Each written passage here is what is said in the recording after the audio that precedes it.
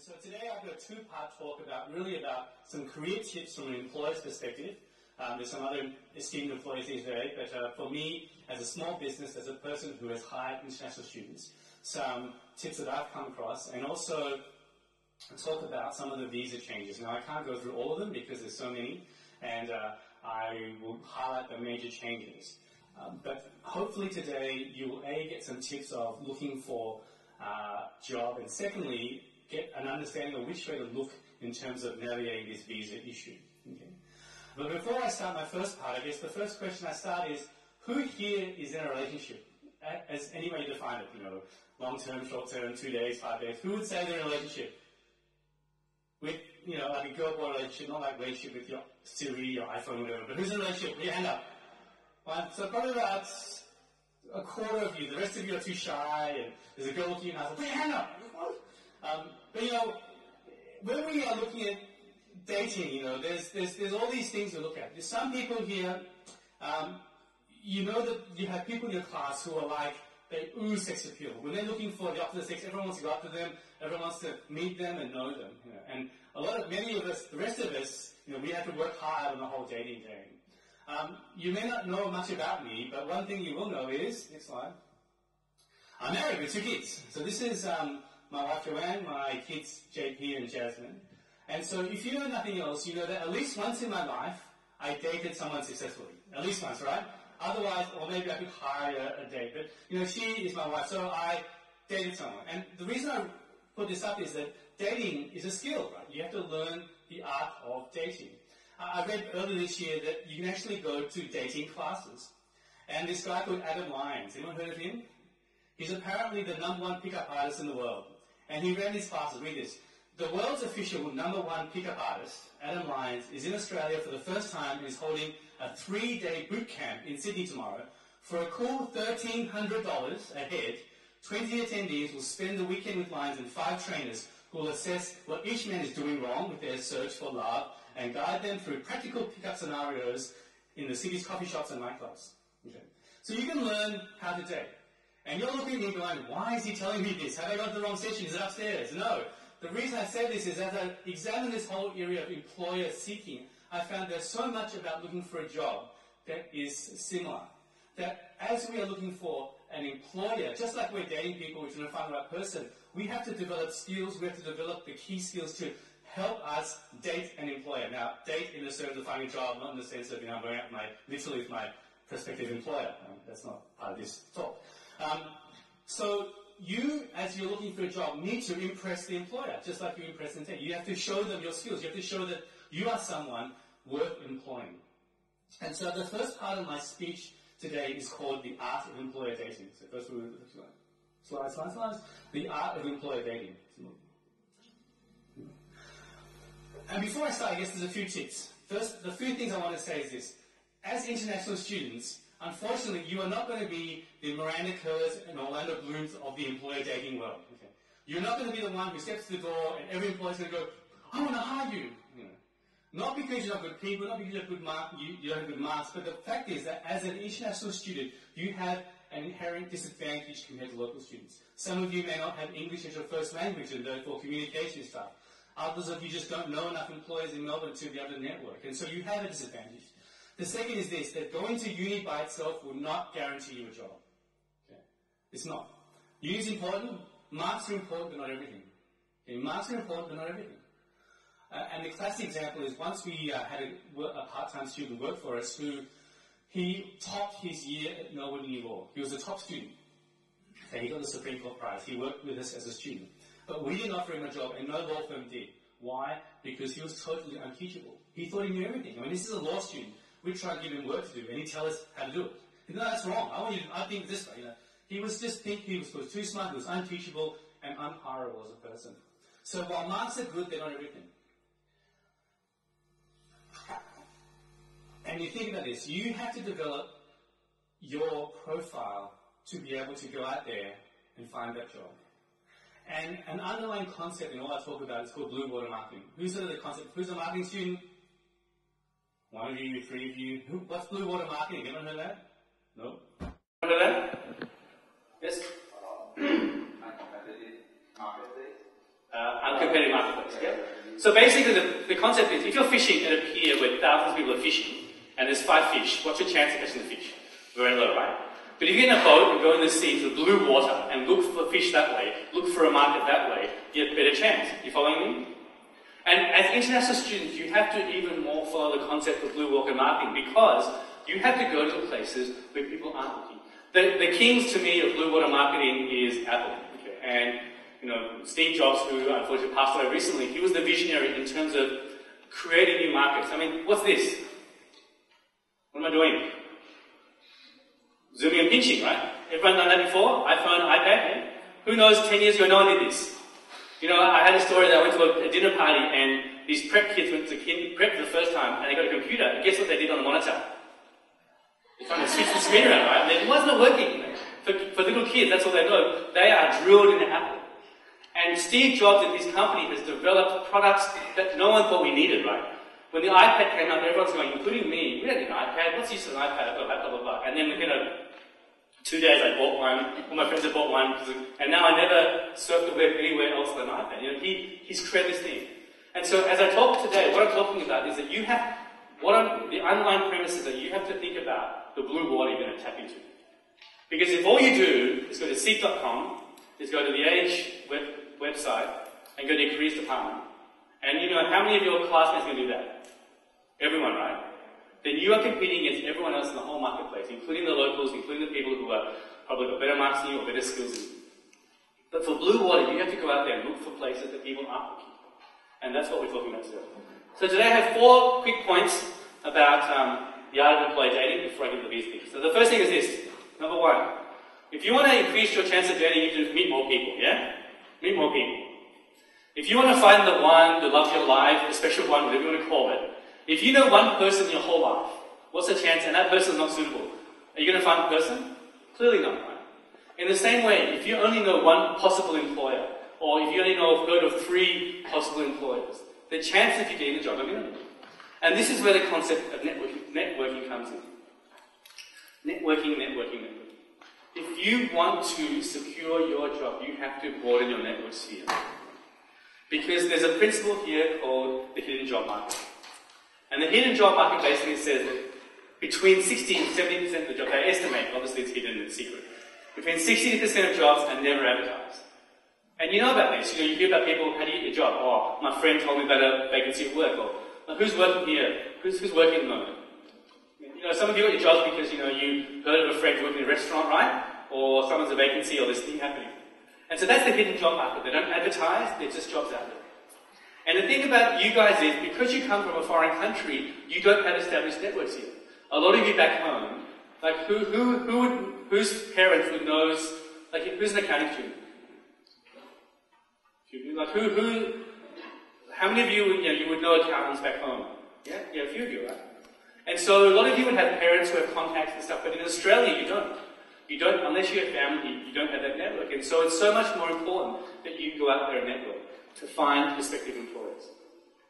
In my own firm, I hired 3 lawyers, and all 3 of them are former overseas students, and they all got their jobs through networks. We didn't advertise the positions, we didn't have a post up on the AHC.com. They were friends, there were people who were leaders at OCF with me, there were people who worked part-time with me, there were people who got through the hidden job network.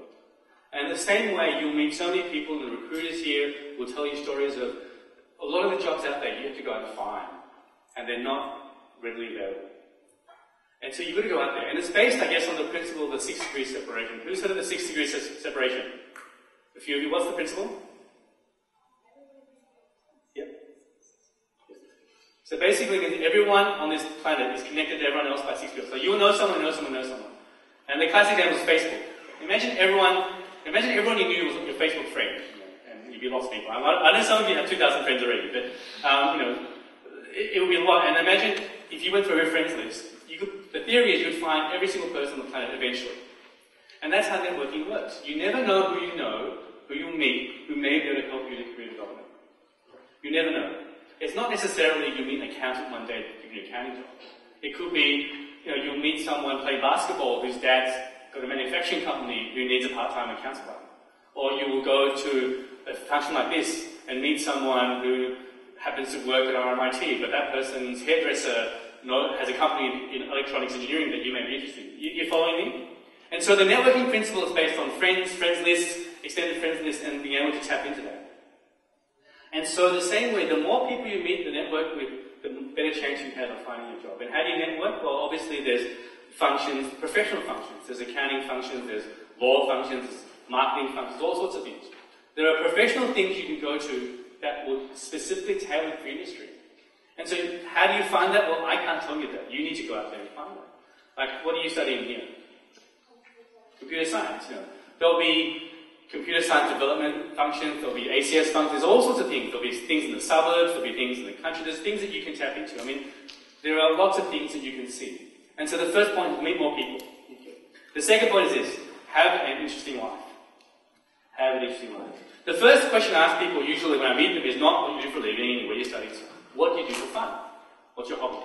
And it's surprising that a lot of my friends who've got kids have no fun as in hobbies anymore. We're just too busy raising kids. But, people want to know that you're interesting. If you're dating someone, people like to know that you like rock climbing or you like interpretive dance or whatever you like to do, right? I remember when I was working in Taiwan, there was a lawyer who became a partner at the time, and he was famous because at his interview they asked him, what do you do for fun? He said, I like reading law textbooks. That was his hobby. Now, I can guarantee you, if you said that here, you would not get many jobs here. In Australia, it's not looked upon, maybe in Taiwan at the time, people thought that was hardworking and it's kind of psycho back there, but in Australia, they'll think you're weird. If you went on a date and someone told you, I like reading accounting textbooks, people think you're weird, right? In the same way, you have to have an interesting life. People are not just interested in what you've studied, they're interested in who you are. And the recruiters will tell you this. They're looking for your hobbies, what you've done. Have you gone and to volunteer? Have you done things interesting? Do you do sports? Do you do paralegal work? Do you do volunteer work? And it's all part of your profile. When I interview people, yes, I look at their marks, but to me, as long as they're not failing, as long as they've got solid marks, that's okay for me. It's more about who they are. Will they fit the culture of my firm? There's a saying that goes, employers hire for a career, not a position. And what that means is that they're not just hiring you to be a computer programmer. So if you can program faster than Bill Gates, that's great, but they're not looking just who can program, because there are 1,000 people who can program. They're looking for a programmer who can become a manager, who can become a team leader, who can see clients. And they're the valuable skills. And so your communication skills, your personal skills, your hobbies, your ability to connect with your people is important. So you have to have an interesting life. And so you've got to get experience. I mean, I know it's hard to get jobs out there, but you need to show that you've got the capability to do things. And to me, office experience is always so important. Office experience. Because when I hire someone as a professional who's worked in office, they've learned certain things. We've had people come to us who can't post letters. And you may think that's silly, but they're not used to your yellow box and the red box. You know the yellow box and red box? Maybe not, maybe you have. But there's a yellow box for express post, right? If you put a normal envelope in the red box, if you put an express post envelope in the red box, it won't be express. And as lawyers and as professionals, sometimes you have deadlines, right? We had a student worker put it in the red box and we couldn't track it, all sorts of things went wrong. But things like that are important. So even if you're volunteering, even if you're an accountant, even if you're in an accounts class, even if you're doing bookkeeping, even if you're doing data entry, if you've worked in an office, you've learned about PABXs, fax machines and stuff, it helps you. So I implore you, if you can, get some sort of office experience in your resume. It just gives the employer impression you understand Australian workplace culture. Is it hard to find these places? Of course, but again, through your networks, through the people you meet, you may be able to find someone who can get you the job. So volunteer if you have to, is my last point. Okay, so what's my first point? You remember? Meet more people, good. Secondly, have an interesting life. And thirdly, live Australian culture. Live Australian culture. Mixed marriages can be fraught with danger. You know the movie My Big Fat Greek Wedding? You have the Greek woman and the American guy and the problems they have about cultural. And the same thing with, Australians and different cultures, right? And the same way you have come from a different culture, not a wrong culture, it's different. And for you may have to learn about Australian workplace culture. Because Australian culture is different. It's different. There's a few points up there, but, people say that it is more egalitarian. And what that means is that in Australia, you will interact with and mix with your managers and employees and your bosses. My friends who worked in London, as lawyers, they would never ever speak to their law partners. The partners are the ones they were lawyers, they hunted foxes on weekends, they had big mahogany rooms, and he said he never spoke to his partners. And in Asia, it's very similar. Some of you, if you work as a professional, as you start off, you'll be at your desk and you'll never speak to your direct employers. Well, in Australia, it's different. You will have Friday drinks. Who's experienced Friday drinks before? Who works here? Friday drinks is great. There's this thing where suddenly about 4:30 everyone disappears, and they'll go for drinks. You'll have drinks with your boss. You'll go to functions with your boss, and so you have to learn the fact that it's a different culture here. It is generally formal. It is not overly formal. I remember I had this law student work for us part-time. He was from China. And on his third day, I said to him, let's go for coffee. And he said, well, I don't drink coffee. I said, no, let's go for coffee. He goes, well, I don't drink coffee. Now, what was I asking him? Was I asking him, do you like this beverage of choice? If not, don't worry about it. Was I asking that? No, right. I was asking what? What am I asking him? Let's get to know each other. I want to find out about you. I don't know you very much. But he was saying, oh, no, I don't. And guess what? Did I hire him? No. And did anyone hire him? No. Because he had no concept of Australian culture. Not right or wrong, just different. Right? And so you have to understand that it's a different workplace culture here. It's generally not overly formal, but that doesn't mean it's not professional. Some people think that we have casual Fridays, we can be unprofessional. No, Australian workplaces, KPMG, all these people are still very professional. But we just sometimes are more casual in the way we do things. But we have to know about Australian culture and understand the facets of it. Who remembers or knows what happened earlier this month, October? What happened the first Saturday of October? Grand final. Okay. Who knew there was a grand final on? Okay, about a quarter of you. I guarantee you I wouldn't hire you if you came to me if you didn't know the grand final. Because Collingwood was in the grand final, and unfortunately the wrong team lost. But, I know people who've gotten jobs because at an interview they talk about footy. And you'll hear stories about that. In winter, all Aussie male and women talk about is footy. Footy tipping, who's going to win on the weekend, how much we pay Collingwood, blah, blah, blah, whatever it is. Footy, and that's part of our culture. And so, one tip I have for you is barrack for a footy team. Barrack for Collingwood. You'll get you lots of friends. But learn about Australian stuff like footy. Cricket's a bit harder. There's 5-day thing, we get a ball. I mean, if you're not from a cricket culture, it's a bit hard to follow. But, you have to learn about Australian culture and where it is. Because one of the biggest issues facing international students, often in the task force reviews, is about social isolation. Students who come to Australia, they live with 5 other Hong Kong people, they work in a Hong Kong restaurant, they study with honkies, and basically they speak Canto the whole time. And there are studies done that some people come to Australia and their IELTS score goes down, honestly, because they don't mix and they don't integrate their culture. And so, if you want to improve your chances of dating that employee, you have to learn Australian culture and immerse yourself in it. How do you do that? Well, again, this is where your hobbies come in. I mean, what's your name here? What's your hobby?